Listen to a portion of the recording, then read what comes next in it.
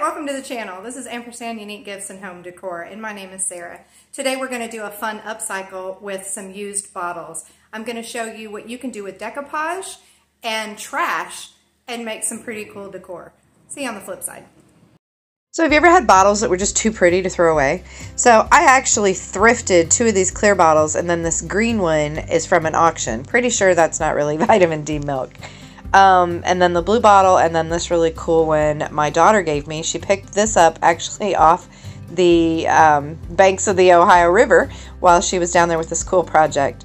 Struggled a little bit with the label on this one. It was the only one that still had a label. So I just used my hair dryer. It heats up the glue on the back, and you can peel that right off. And there's not really any residue left when you do it that way. Sometimes there might be a little bit, but I'm still using a cotton ball and some alcohol here on all of the bottles just to clean them off and make sure there's nothing left on there.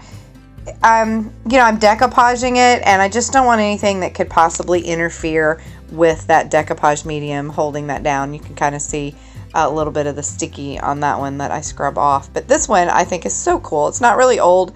The top, it has a cork, and then the top is plastic, but I just love the look of that bottle, especially with its age and dirt. We are going to use Decoupage Queen rice paper to put these really cool labels on these bottles. And the thing about rice paper is that it's thicker. It's like a combination between paper and fabric. It has those little fibers in it. I will put in the bottom the name of this, so in the description I'll add in the name. But I'm going to go ahead and just kind of cut out some of the labels that I want to use.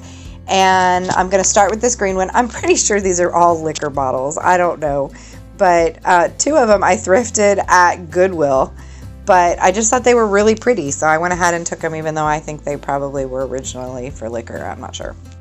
So I'm using Debi's Design Diary, Liquid Patina, and the color Crystal Clear Chandelier. It's my favorite decoupage medium. You can't see it. It goes on perfectly. It's smooth, and it makes a great sealer to put on afterwards. So what I decided I was going to try, and I do it a few different ways, but I am going to put the decoupage medium on the back of the paper. That way I know it is fully covered, it has lots, and it reduces the amount of wiping off around the bottle to try to get rid of any excess. So in other words, rather than slather it all over the bottle and have to clean it up, I'm going to just put it on the back of my paper, and then I will use a wet wipe and I will clean it off from the edge of the bottle and my fingers from where I picked it up. But it wipes off very cleanly, especially if you do it when it's still wet. And then I just kind of make sure that the label is, I'm pressing down everywhere to make sure that it sticks to the bottle absolutely everywhere. The thing about rice paper is because it's thicker and it's not as fragile as if you're decoupaging with napkins or something like that. And it did allow me to shift it and move it. This one I thought I would try something a little bit different. I thought, you know what, let's make the edge a little rougher. So this is just it's a bowl of water, and I'm using my finger. And when I use other decoupage papers, I use a toothpick to just kind of tear the edges, but this one is too strong. So I end up just kind of taking my fingers and pulling it off. And again, I'm just trying to make kind of a rough edge all the way around there. And sometimes when you decoupage with things that are a thinner paper, your image will kind of disappear if what you're using on the back isn't white. So a lot of times we'll paint something white before we decoupage. So what I decided to do here is using IOD's white chalk ink on my ink pad there. I am just stamping the back of my paper, and I could have painted it, but I just wanted to try it with the ink. So I set that aside to dry, and now we're going to move on, and we're going to use the same method, and we're going to put it on this next bottle. And again, I am decoupaging the back of my paper first, and we'll stick that on there. And if you've been following me, then you know that I had surgery and I'm still struggling. Recovery has been slow. So I am still dealing with limited use of my right hand, and unfortunately that's my dominant hand. So I am moving through things, but I have no feeling in 2 of my fingers, and I have pain in my wrist and my elbow. So it's been challenging to do some of this. So you'll see my hand looks kind of awkward in some places. Anyway, I move on. I'm just removing that excess, and I can clean it up later too. This one I decided to kind of do the original way. I thought, well, let's just see what happens here. If it wipes off so easily, oh my goodness, then let's just try it that way. But I really did like putting it on the paper first, because I know then that it's covered everywhere on the paper, and I don't have to worry that maybe there was a place that did not get enough on there. So I'm trying to do this by holding it, but it was kind of hard. This bottle really is my favorite, and I think it's partly because of the worn look, and it just really looks like an old bottle. If you know what any of these bottles are, feel free to let me know in the comments, but I just think they were really cool looking, and I loved this one. It was definitely my favorite. So now we're going back to our one that we painted. I didn't want to put the Decoupage medium on the back of this because that's where I had the chalk. So we are going to go ahead and just make sure that we put it on the bottle. So I just kind of put where I want it, and then fold the paper so that I can get it in the right spot. And then I'm going to go through and I will put it all over and make sure that it is pressed down really well.